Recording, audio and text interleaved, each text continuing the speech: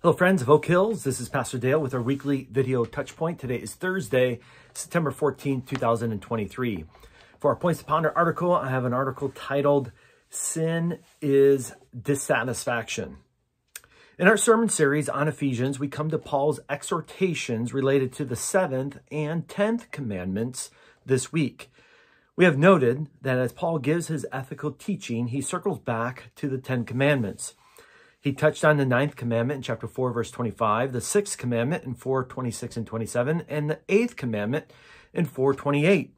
He will address the 5th commandment in chapter 6, verses 1 to 4. In Ephesians, Paul touches on every commandment of what is commonly known as the second table of the 10 commandments. The first table is the first 4 commandments that focus on our relationship with God. The second table, which includes the last 6 commandments, focuses on our relationship with one another. All of this goes to demonstrate the unity of the Bible. God is the same in the Old Testament as in the New Testament. God's obligations for his people are the same in both the Old and New Testaments, and the way of salvation remains the same in both the Old and New Testaments. Today, I want to highlight something I find striking about how Paul addresses the 7th and 10th commandments. Consider Paul's words from Ephesians 5, verse 3 and 5. He writes, "But sexual immorality and all impurity or covetousness must not even be named among you, as is proper among saints. For you may be sure of this, that everyone who is sexually immoral or impure, or who is covetous, that is, an idolater, has no inheritance in the kingdom of Christ and God."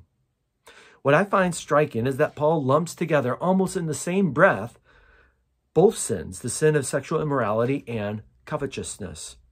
Is he running out of time and space and wants to hurry along in his ethical teaching? I don't find that to be likely. Paul is about to give some of his most in-depth teaching on marriage in Ephesians 5. I believe the only explanation is that Paul understands that there is a commonality that links the sins of sexual immorality and covetousness. The common link between these two sins is dissatisfaction, namely dissatisfaction with God. God is the one who has designed and created human sexuality for the purposes of procreation of children and the mutual enjoyment of one man and one woman in the covenant bond of marriage. Any engagement of sexual activity outside of God's design reveals a dissatisfaction with God's intentions. On the other hand, our allotment in life, which includes the number of our days, our family heritage, our gifts, talents, and abilities, and even our financial state, is all provided by God.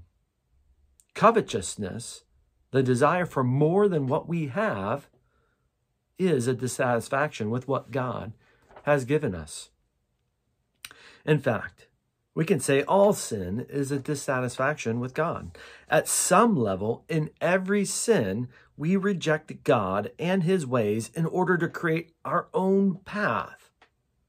This is why Paul inserts in Ephesians 5:5 the phrase that the ESV puts in parentheses. It says, "That is an idolater." Paul is equating idolatry with these sins. He says sexual immoral and covetous people are idolaters because they elevate themselves, their desires, and other things to be greater than God. The fight of faith is a fight to remain satisfied with God, his provisions, and his ways. In light of this, the psalmist prays in Psalm 90, verse 14, "Satisfy us in the morning with your steadfast love, that we may rejoice and be glad all our days." Sin is deceitful. Sin makes promises to satisfy, but those promises are all empty. May the truth of God's goodness guard our hearts and our minds in full satisfaction with Christ. This, my friends, is the core issue for our struggle against sin and for our endurance of faith in Christ. Just a few highlights to touch on this week in the life of Oak Hills. First, as always, we want to remind you our missionaries of the month. This month, John and Jessica Cropsey, they serve with Surge in Rwanda. John is an ophthalmologist, and he is training other ophthalmologists that will go out across Africa and serve people in Africa, and then also bring the hope of Christ to these people that they are serving through these medical procedures. They share of a doctor, Dr. Tony, who has already traveled into East Congo, providing medical services, ophthalmology services to people, and they are excited about that outreach and that ministry, and they're praying for, and we invite us to be praying for further provision so that Dr. Tony can continue that outreach ministry in these regions of Africa. So it's a fascinating ministry for us to partner with, to be praying for, and there's obviously more information in your Touchpoint email. I encourage you to check that out. We want to remind you that Sunday school has restarted this last Sunday, and we encourage you to come and be plugged into our Sunday school hour at 9:30 on Sunday mornings. We have classes for our children and youth, and then I am teaching our adult Christian education class on desiring Scripture. We're exploring different methods and guidance that help us enjoy Scripture for all that it's worth. It's something that I'm passionate about. I'm excited to be sharing with, so I'd love for you to join us on Sunday mornings at 9:30. Looking ahead, we have a church workday on Saturday, September 23rd. We do this a couple times each year. It's a way for the church family to come together and do physical labor on the building, on our grounds, to spruce it up, to continue to maintain our building. We'd love for you to be a part of that. Plan that day, Saturday, the 23rd, to join us. We have projects inside and outside, yard work to minor construction projects, updates in the building. So there's something for everyone. We'd love for you to be a part of that. And we are doing that on September 23rd in preparation for, we are hosting the Heartland Presbytery on September 29th and 30th. Our presbytery meets 3 times a year, and various churches in our presbytery host these meetings, and it's our turn to host it this fall.